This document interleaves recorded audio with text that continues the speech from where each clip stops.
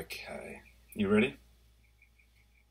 I'm good. Let's do it. Go! Hi, I'm Tobias Carlisle. This is the Acquirers Podcast. My special guest today is Dr. Adrian Saville. He's the CEO and founder of Cannon Asset Management in South Africa.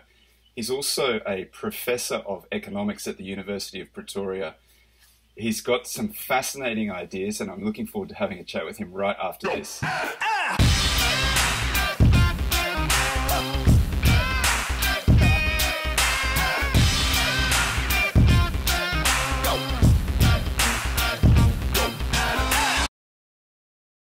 Tobias Carlisle is the founder and principal of Acquirers Funds. For regulatory reasons, he will not discuss any of the Acquirers Funds on this podcast. All opinions expressed by podcast participants are solely their own and do not reflect the opinions of Acquirers Funds or affiliates. For more information, visit acquirersfunds.com. Hi, Adrian. How are you? I'm good, Tobias. Thanks for inviting me onto the podcast and the time with you. My absolute pleasure. I should say, in the interests of full disclosure, that we recorded a podcast yesterday and I lost the file. So this is not the podcast. This is a tribute to the podcast. But we're going to do our best to recreate the magic that we had yesterday. Second time better. Tell us a little bit about your SuperDogs portfolio. SuperDogs started really as an academic curiosity, where in the mid-1990s I wondered what would happen if I built a portfolio of unloved but good businesses. And I think it's academically honest to describe it exactly as that. It wasn't that I had some spectacular foresight or strong inkling of what I would get. I really did just wonder what would happen if I put together this portfolio. And I constructed for the first time, 1996, a highly diversified portfolio made up of financial and industrial companies listed on the Johannesburg Stock Exchange, with really just two criteria for inclusion. The first was that the business had to be profitable, and the second was that it had to be unloved. And drawing then from a wide range of industries, all the way from engineering and electronics through to banking and insurance, I constructed that first portfolio, and it happened to have a spectacular year, and the curiosity turned into intrigue. Oh, how big was the first year? First year was a 34% return, which I guess in any environment is notable. It was against a market return of just 2.5%. So, I'm not sure if we're allowed to use the word alpha in this conversation. You can use it. There's a lot of alpha there. But relative to market, it was just an absolutely extraordinary result. Our industry scratches around for a few basis points or modest percentages, and to have banked that in the first year led me to repeat the exercise in year two. It was followed by a second year of really healthy returns, 21% in the second year, and that has been sort of the practice from then. SuperDogs is now a 24-year-old portfolio. And you've averaged about 19.8% versus 13.9% for the broader index, which is almost 4 points of outperformance, which is extraordinary over a very extended period of time.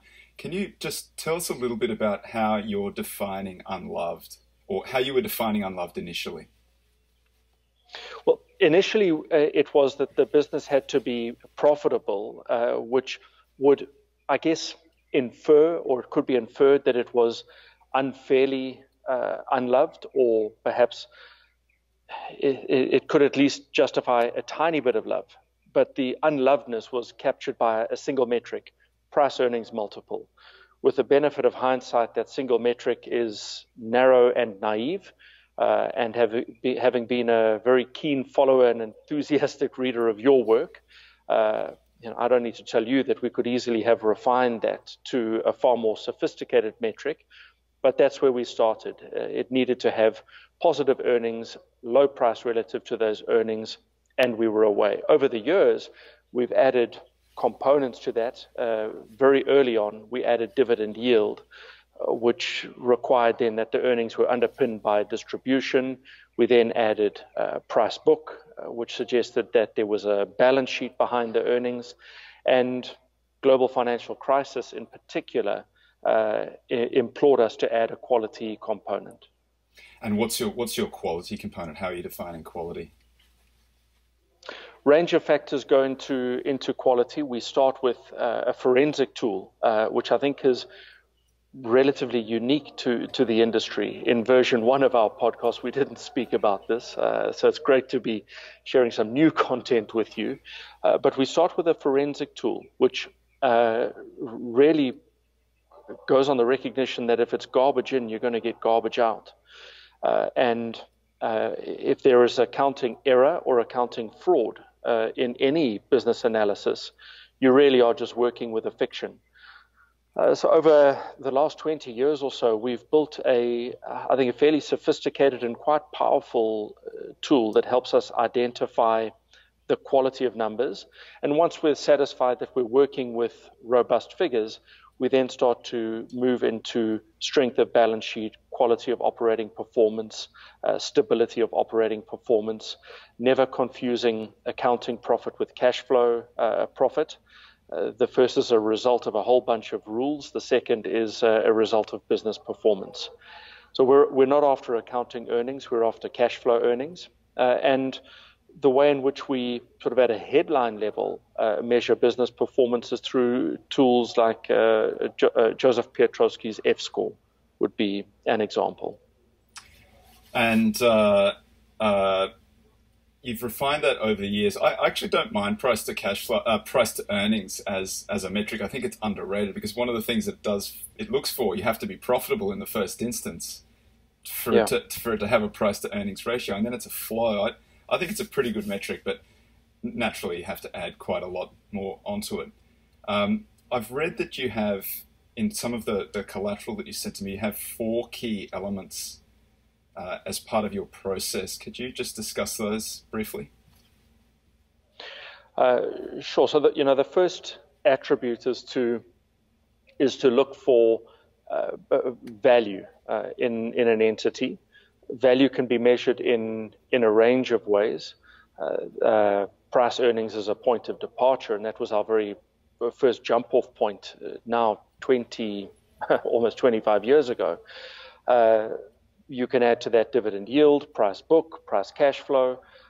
So we work with a range of metrics and tools and measures to identify the inherent or intrinsic value in a business, not valuing it or valuation, just to ask from what you see, what you get, is there worth in the enterprise. We happen to include in that a Ben Graham tool, which over the years has flagged for us a useful number of Ben Graham net nets. We've recently invested in one of those in the insurance sector. And by absolute coincidence, about 10 years ago, we found a extremely profitable, fantastically priced Ben Graham net that went on to be a classic 10-bagger for us, a company called Conduit Capital.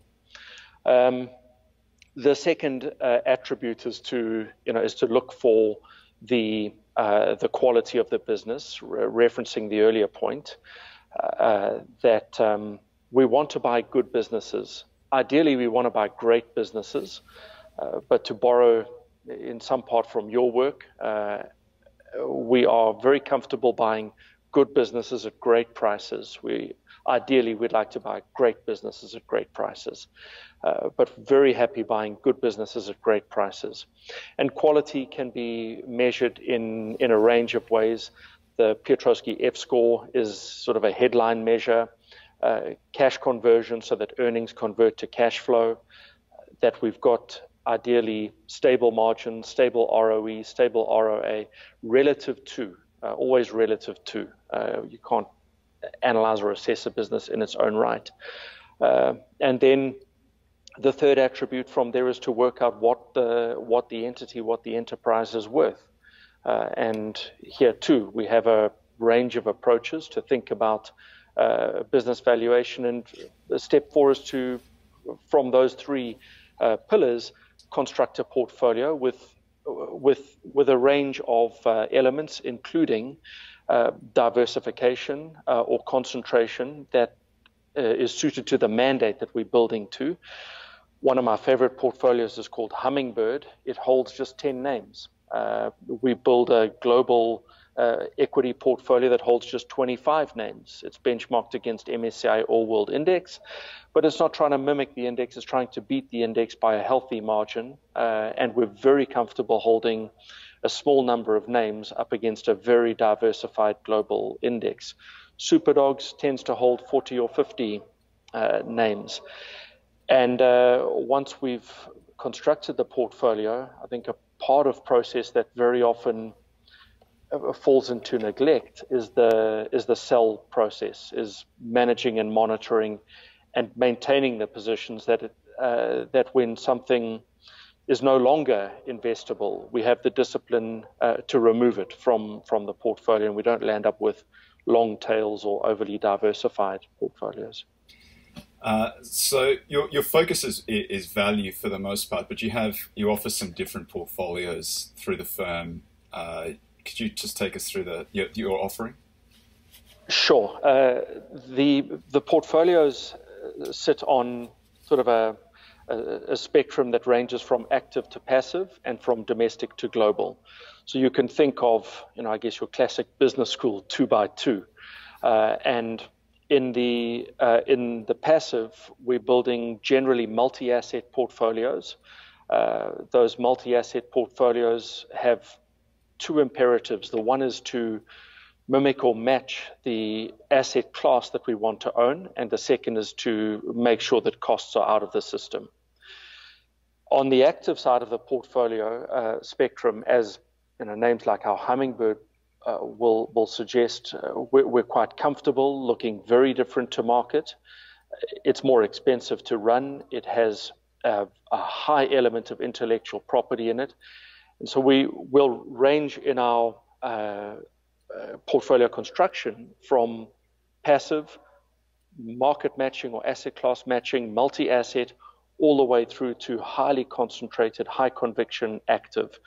We generally don't hang around in the middle, where we see the industry tending to crowd and trying to beat each other in what is very often a one-legged person in, I think Charlie Munger put it, a one-legged person in an ass-kicking contest. So we push to either side of the spectrum, passive, multi-asset, very low cost, or active, high concentration, high conviction. And then in terms of growth or capital protection, here a far more graduated or phased approach, where we will range all the way from robust capital protection or preservation through to income generation or yield, and then at the top of that pyramid, capital growth. Your passive market index style, it's not market capitalization weighted, is it? You offer, is it equal weight, or you do offer that as well?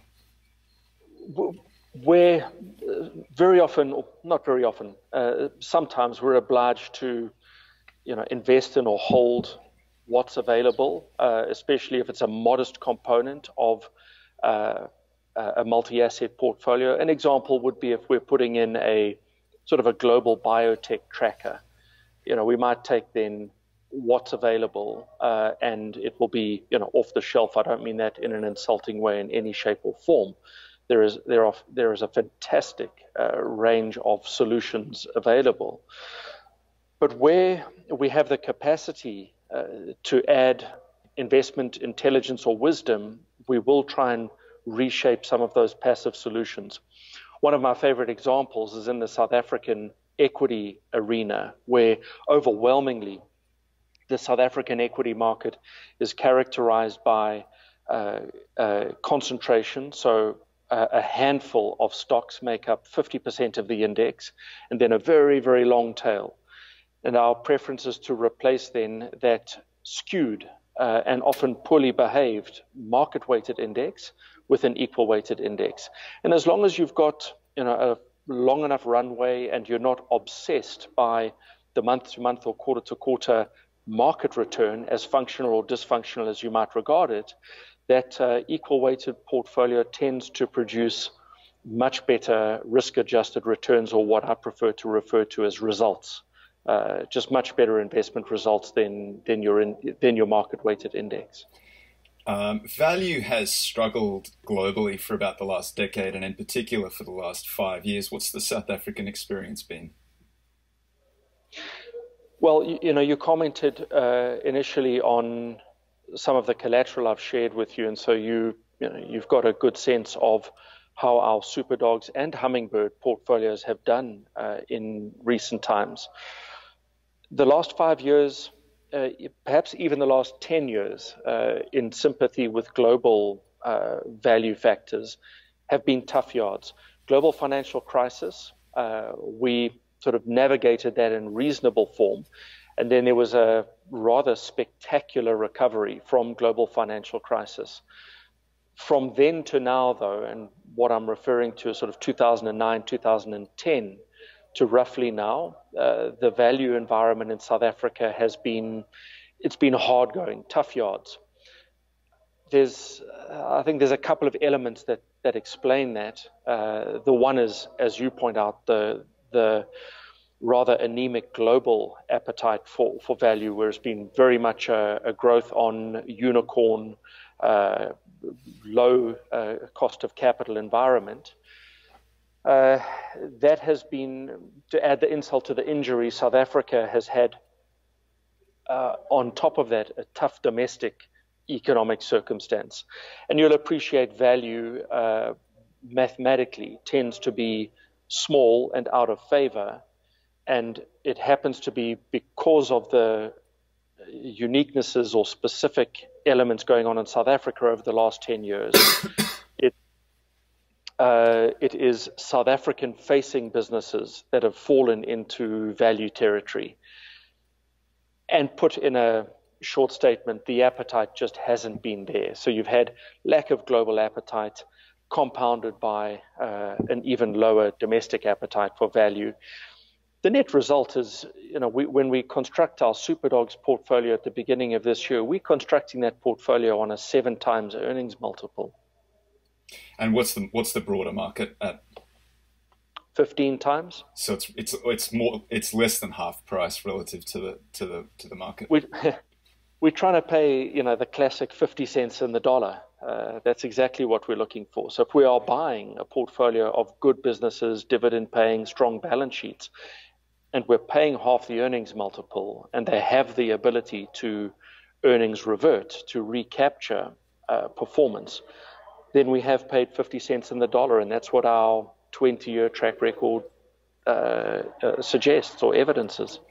The markets that I'm most familiar with, the Australian market has that unusual composition where it's about 50% financials and about 15% basic materials, quite similar to the Canadian market. How is the South African market composed?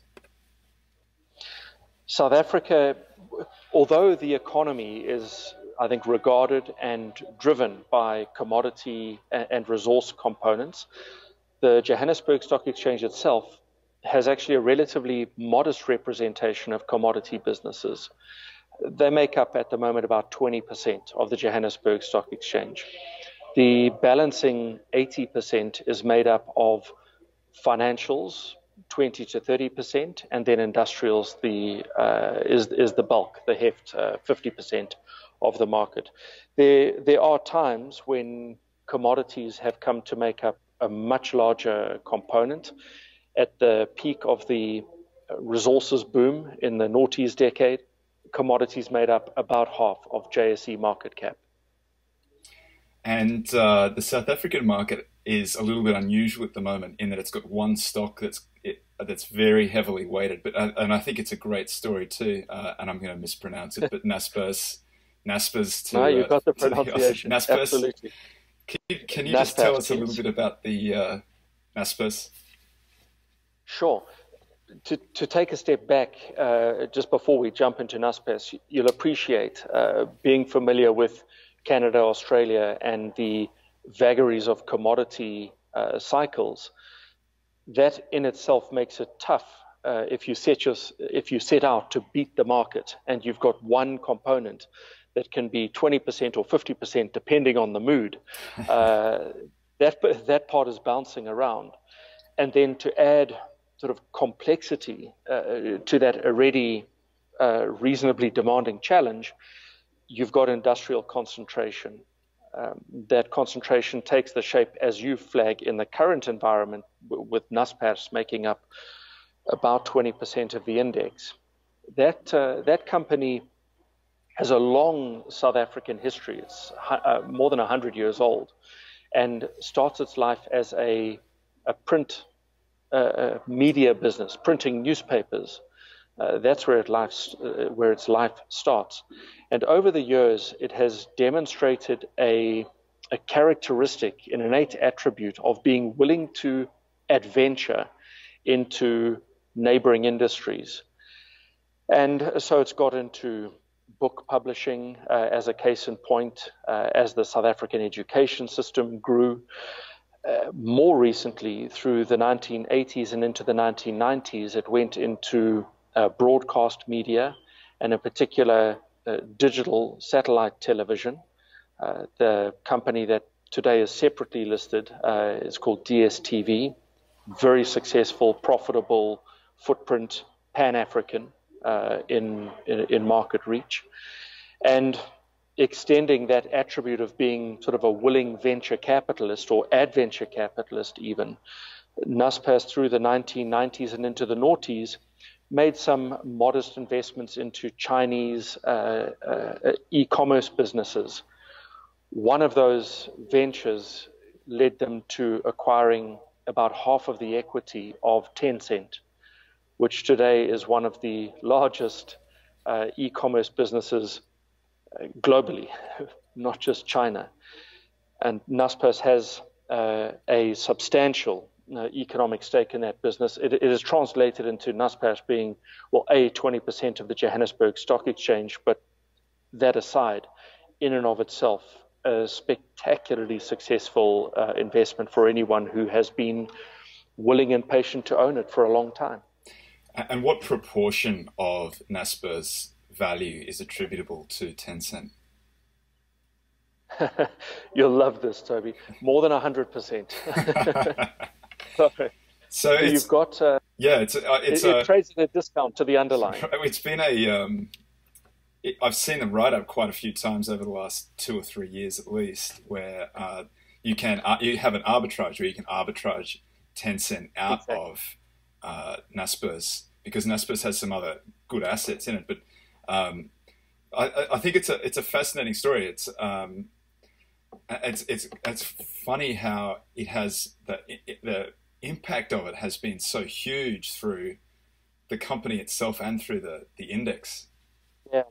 So Naspers, as you point out, owns underlying assets. I mentioned DSTV as a case in point. It has a healthy pile of cash. I think that much doesn't need explanation. And it's made investments into other businesses, including Mail.ru, Facebook. It has small stakes in those. And those are interesting. It doesn't characterize Naspers as a unicorn investor. It just happens to be that over the way it's gathered up those positions. And if you paying 100 Rand for a Naspers share, you're getting about 130 Rand in net asset value. The bulk of that net asset value being explained by Tencent. So there's a fantastic arbitrage. South Africa has a very sophisticated financial sector, well established, competitive and sophisticated. Unsurprisingly, then, that financial sector has given birth to Naspers residuals. You can buy a stub or the rump of Naspers, which gives you exposure to whichever component you want. So lots of ways to be exposed and invested in the core business as well as its satellites. It must make it very difficult to construct a portfolio because you have to keep your eye on Naspers all the time because it's such a huge component of the index, and you have to make an active decision one way or the other. If you hold it, that's an active decision to be long, even in a market, even in a passive index. Or you have to construct something that. How do you deal with that? Not to be flippant, but one way that you can deal with it is to make a strong argument for an equal weighted index. That there will come a time when Naspers is no longer 20% of the market. It's hard to know, what the factors will be that cause that to happen. But we, in our philosophy, we place very little weight or value on forecasting. So whilst we don't know what's going to change Naspers from being a 20% factor to much smaller, we know that something will change. There was a time when Anglo American and BHP Billiton made up 30% of the JSE. They now make up less than 10%. It was hard to forecast when the global financial crisis would strike, but that's what changed it. So that you can think about sort of portfolio construction ways of dealing with this in terms of your broad rules, market weighted, equal weighted, or we won't step more than X percentage points away or basis points away from whatever the market weight might be to close down tracking errors. So there's lots of ways that you can cope with it. If you want to be ultra active, then you are either going to need to own more than 20% in your portfolio, or if you don't like it and you want to be absolutely no dead capital, then you've got to take that beta position from 20 all the way down to 0. You're going to be spectacularly right or spectacularly wrong. It really does make for a challenging portfolio construction environment, and it has led to fierce and furious debate in our investment team over many, many years. We have not yet solved it. So if you would, let's go through some of your positions. We discussed several of these yesterday, but I noted them in your collateral as well. Savvest, I think is the, I hope I'm pronouncing that correctly. Yeah. Savvest is, I think it's a neat company to talk about because I've already alluded to South Africa being a well-regulated and relatively sophisticated market. Very often, when people look at mid and smaller sized businesses, their risk radar, immediately goes up.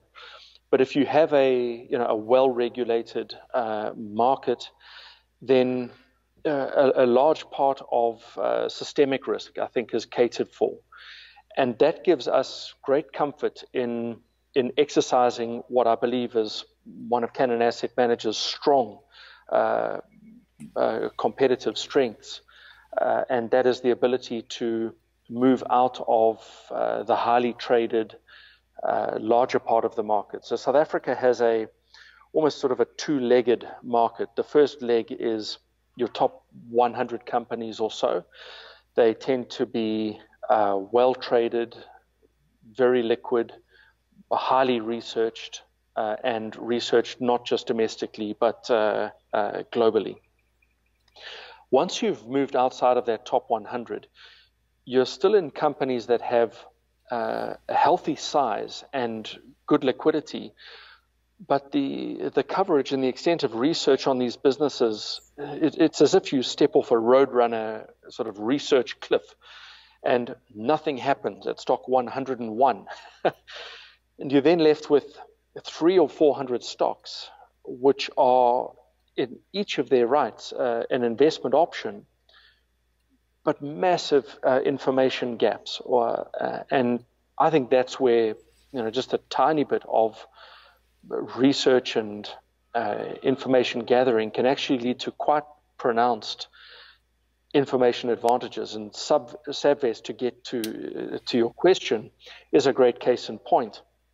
The company is started by Christopher Seabrook, and he listed Savvest on the Johannesburg Stock Exchange in the late 1980s. It started with a primary asset being a textiles, fittings, and fasteners business, doing zippers and linings and buttons and press studs. That company was part of, at the time, a very vibrant South African clothing and textiles industry. Over the years, that industry has sort of wound down, and two interesting things have happened in the Sabvest story. The first is Chris Seabrook has successfully migrated the footprint of SA Bias,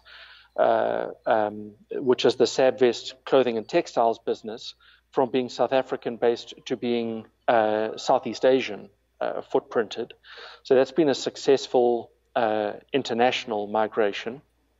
And the second is, over the years, he's steadily used the cash flow of that initial business to build a portfolio that is, I think, successfully diversified. And the success of that diversification is evidenced by a return on equity over 30 years of being a listed company, 30 years as a listed company, 22% return on equity. Now, that's an impressive result in anyone's language. To get to the point of when or why did we invest, a few years back, we followed the company for many years, and we have been invested and disinvested at different stages. But about 3 years ago, you were able to acquire stock in Sabvest at 22 Rand a share, with an underlying net asset value, in our estimate, of about 50 Rand a share. So we were paying 40 or 50 cents in the Rand for this fantastic asset, a large part of which was hard currency, dollar-based earnings, usefully diversified or healthily diversified. And then through the course of the last 12 months, we weren't sure what the catalyst would be in terms of releasing that capital trap. We had some suspicions, and one of those suspicions was an illiquidity trap that it didn't matter how much you loved the stock, you just couldn't trade it. And so it took us a long time to build that position. But through the course of last year, three things happened. The first was they sold off their international textiles business, fittings and fasteners business, and that released cash flow onto the balance sheet. That was an impressive corporate event in terms of capital release. The second was a very long-standing shareholder, one of the founding family businesses, released their share block into the market, and that has helped liquidity lift materially. And the third was they used the duality of those two events to buy back some of their own shares with that free cash flow. And that, I think, sent a really clear signal to the market. So with those three events having taken place, the 22 Rand quickly turned into 50 Rand. And we've been thrilled with the result over the last 12 months. I think it's worth pointing out that the gentleman's name, the CEO of Sabvest, I'm sorry, I just Christopher Seabrook. Christopher Seabrook, he has returned 54 times on capital since 1988. And so the parallels are striking. He started with a textile company, a textile business, and he's transitioned out of that through investing and returned 54 times on capital. Sounds very reminiscent of Warren Buffett's own story with Berkshire Hathaway. It's a wonderful parallel, and I don't think it's by design. It's just fantastic coincidence. In our opinion, as long-standing shareholders of the business, we regard Chris as one of the shrewdest allocators of capital in South Africa. And despite this extraordinary track record, he remains, from an institutional perspective, largely uninvested. That institutions just don't follow him because he's outside of this top echelon. That's very Buffett-like. Yeah. So let's talk about Telkom. Well, that's the second stock that, in and out, I guess to talk a little bit against myself, Telkom is inside of the top 100. Telkom is historically South Africa's state-owned telecommunications business. It's an old landline business, copper cabling buried in the ground. With as mobile came into the industry, Telkom was one of two companies to get a mobile license. The other was a business called MTN, and over the years, the two of them grew in parallel, building up very successful mobile cellular businesses alongside Telkom's landline copper business. A while back, Telkom spun out that mobile business. It's called Vodacom.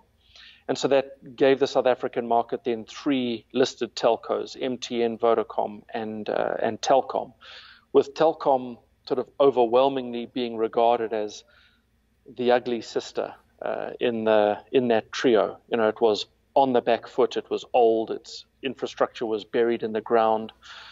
There was a lot of net asset value being done on the business to suggest that they had more copper in the ground than their market cap. You know, that was one of the sort of favorite throwaways about Telkom. And there too, you know, we have been invested for some time, but we were especially intrigued early last year where Telkom was trading at about 45 Rand a share with a market cap of 30 billion Rand. It was profitable, evidenced by a price earnings multiple of 7, a dividend yield of 6, and very much a utility-like return on asset and return on equity. So a return on asset of 10, 11%, and a slightly better return on equity because there's some modest gearing in the business. But, you know, for all intents and purposes, what you would expect to see from a mature utilities business. When we worked on trying to sort of establish the value of that free cash flow as an operating business, we got to a share price that was a long way north of the 45 Rand. We figured it was worth 70 odd Rand a share, just as an operating business. And that compelled us to, you know, take a position. What was even more compelling, though, was in our assessment, in our research, we identified an underlying asset, a property business called Gyro. And that Gyro owns masts and towers, as well as Telkom's client service centers and office buildings. As far as we could establish, nowhere in Telkom's valuation was there any recognition of that property asset. And to us that was notable because the insured value of that property asset was 24 billion Rand and Telkom's market cap was 30 billion Rand. You can do the accounting gymnastics here in a range of ways, but you know, we thought, well, one way of thinking of this is we're going to pay 6 billion Rand for this operating asset. That could be one way of looking at it. But you figured was worth 70 billion Rand. Which we thought was, yeah. And we don't have any insight here. We don't have any fast track or any privileged information, but our suspicion is that much like Vodacom was spun out, that Gyro will be spun out of that holding company, and that would release, in our estimate, you know, anywhere between sort of 20, 30 Rand a share, and we were paying 40 Rand, just north of 40 Rand for the company. So put it all together, 45 Rand for a telco, mature, not fast growing, but strong cash flows, dividend paying. We thought that 45 Rand was worth 75 or 80 Rand, and then add another 20 or 30 Rand for the property business. We saw fantastic upside in it. Thankfully, that hypothesis, that thesis, has come to play, and Telkom today is trading on the market at 90 Rand a share. having just 2 days ago released very impressive results. How do you size something like that in your portfolios? With the benefit of hindsight, as big as possible. Never enough. Isn't that the truth? It really does depend on the mandate that we are building to. So if this is Hummingbird, I've said that name often enough that I guess people tuned in will know that this is one of my favorite portfolios. We're quite comfortable owning 10% of the portfolio in a single name. If it's a portfolio where the mandate is grow the capital, don't take outsized risk, then we're going to be holding a 20 or perhaps 30 stock portfolio, and our position is going to be a 3, maybe a 4% position. In those diversified portfolios where the guidance is initially prudence, and you might be looking after retirement assets or pension fund assets, then you have to worry first about capital protection before you worry about capital growth. So we're going to be far more prudent in the size that we take in a company like Telkom. But what we won't own is 0.5%. We just don't see the merit in that. You can't own 0.5% and charge active fees. So is SuperDogs a little bit more systematic and Hummingbird is a little bit more discretionary? Is that, and you do a little bit more work on Hummingbird than you do on a SuperDog position? I think that's a fair descriptor. SuperDogs is mechanically rebuilt every year. Early January, we screen the entire market. We exclude resource companies from that screening because of their innate cyclicality. SuperDogs then has a universe of financial and industrial companies. The businesses must have been listed for at least 3 years, that we've got sufficient data. They must be profitable, and then we go in search of the metrics that we spoke about earlier. If from that we will build for the sake of a number, let's call it a 40-stock portfolio. By convention, we hold 3 stocks per sector, and a sector is engineering, building, broadcast, insurance, banking. So we'll own 3 stocks per sector, and that gives us then this very diversified portfolio. Over the 20-odd years of building SuperDogs, it became perhaps beyond coincidence that there were names that just kept being shown to us in the construction of that portfolio. And that, I think, if you have an investment curiosity, you're going to roll up your sleeves and go digging. And that has led us to a number of really interesting businesses. When we last spoke, I mentioned a company, Indequity, to you. Our most recent, Ben Graham NetNet. And where we find those businesses, SuperDogs, if it's a 40-stock portfolio, you're going to have 2% of the portfolio exposed to it. Hummingbird wants 10. And so we'll roll up our sleeves, we'll engage with management, we'll do deep due diligence on the business, not to, I guess, sort of speak lightly of our SuperDogs or other processes where the diligence is robust. But, if you're building a 10-stock portfolio, you have to do just that much more. And the way that we sort of speak about this amongst ourselves is we regard a Hummingbird as listed private equity, that we want to invest in this business as if we own the entire business for a very, very long time. And so Hummingbird is far more active, far more intimate, and our holding periods are much, much longer. Hummingbird is still a young portfolio. It's been around for 6 years now. And in that time, we've turned over 15% of the portfolio. So we're very comfortable, buying these stocks and owning them as if we're going to own them forever. So tell us a little bit about Indequity, because that was one it was a fascinating discussion yesterday. Yeah. So it's a genuine nano cap, and we should point out that the rand there's about 15 rand to the dollar. But I do love this story, and I love the fact that you know it so well, even though you're You're CEO of Canon, and you're all over this tiny nanocap. Yeah, we own a reasonable stake in this business now. We have been invested for a long time. Indequity, when we most recently increased our investment in the business, had a market cap of just over 30 million rand. That makes it tiny. That's in dollar terms. US, right? $2 million. You corrected me yesterday when I said, no one listening to this is going to be interested. And you said, no.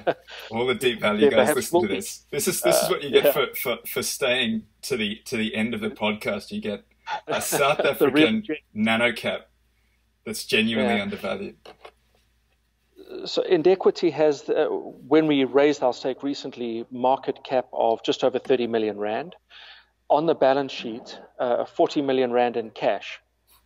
No debt, and then along with the 40 million rand in cash, a $1.2 million listed equity portfolio.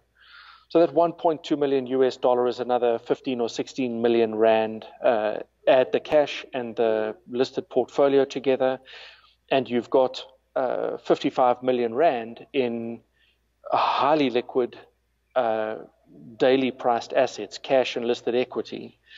The market cap is just north of 30 million rand, no debt on the balance sheet. In addition, the company is profitable. Its most recent earnings, 13 million.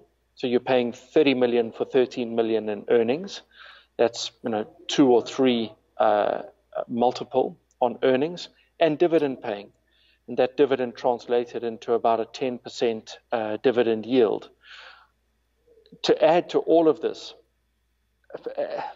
our frustration is lack of liquidity, and the executive, the board, is frustrating us further by acquiring and cancelling their own shares. Now, immediately, you goes, well, how am I ever going to realize value? And quite honestly, if the investment horizon in Hummingbird is 5 or 10 or forever, then why do we want to realize the capital? We want this beautiful little business just to keep powering away, generating the earnings, and returning those earnings to us in the form of dividend.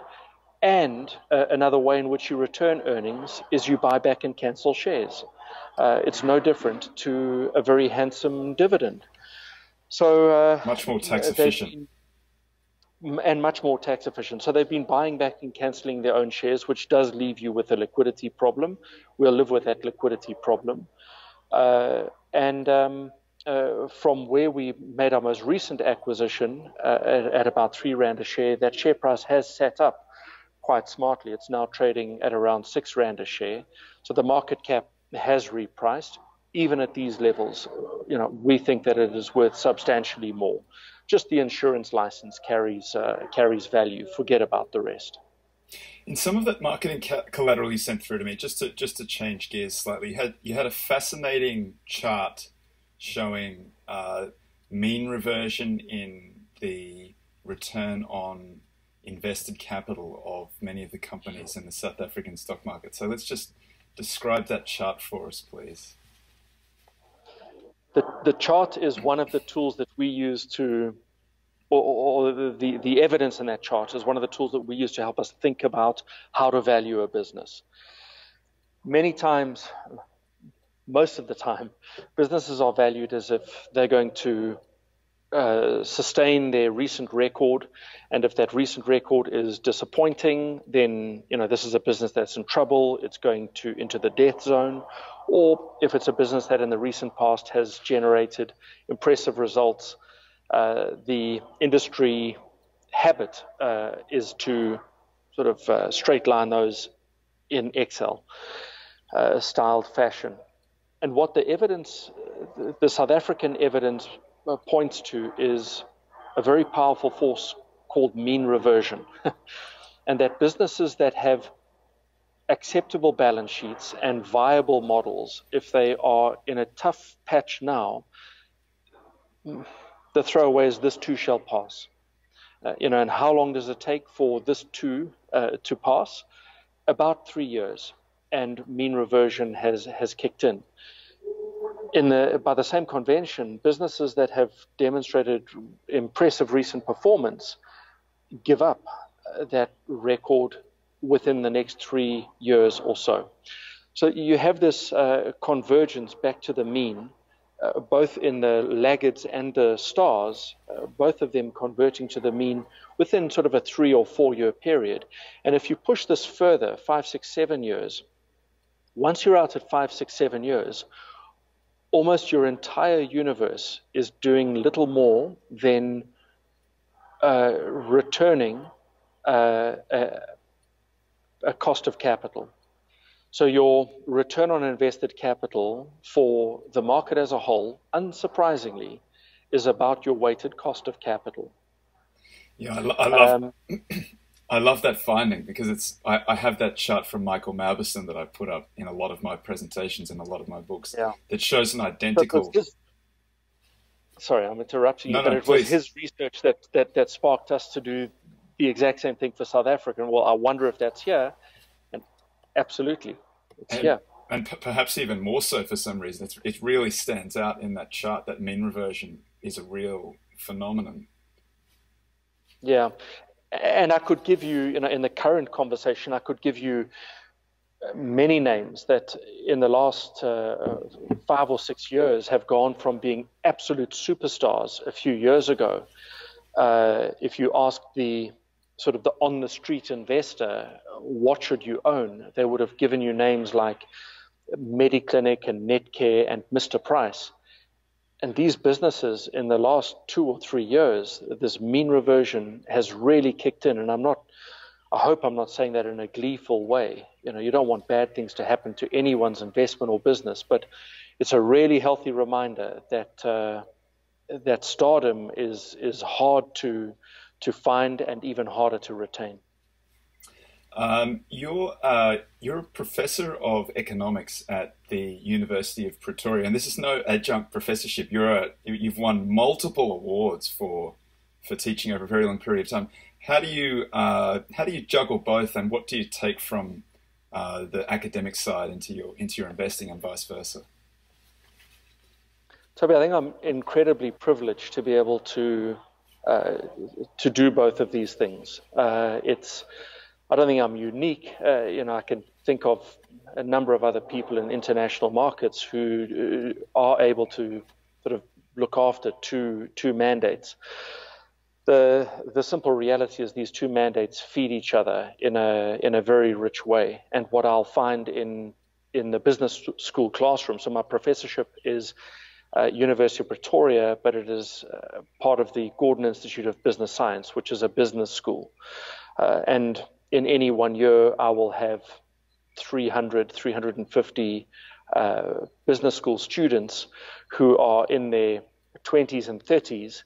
And if you want a demanding, challenging audience who want to interrogate and due diligence your process, there they are. So it's a fantastic environment to be challenged, to be kept up to date, to be reminded that we have never perfected this, that investing it's an ongoing learning process. It's a safe environment in which you can share experiences, learn from successes as well as mistakes, and the two feed each other in a wonderful ebb and flow. We're coming up on our time, Adrian. If folks want to get in contact with you, what's the best way of doing that? I know you've got a Twitter. You're on Twitter and so on. Probably the easiest way, and I think in fact that's how we initially engaged, was on Twitter. It was just to use my Twitter handle. It's my name at Adrian Saville, ADrian Saville. Otherwise, you can find us on our business Twitter handle, which is at Cannon Assets. Cannon is Cannon, assets is plural. Or pop me an email, adrian@cannonassets.co.za. And if you find me through any one of those channels, I'd love to engage. And I'll make sure that all of that's in the show notes to this show, including the the research that you've done at the marketing collateral that we were discussing earlier. Thank you. Thank you. Dr. Adrian Saville, it's an absolute pleasure. Thank you very much. It's great being with you. Thank you for having me on your show, and I value the time with you. My pleasure.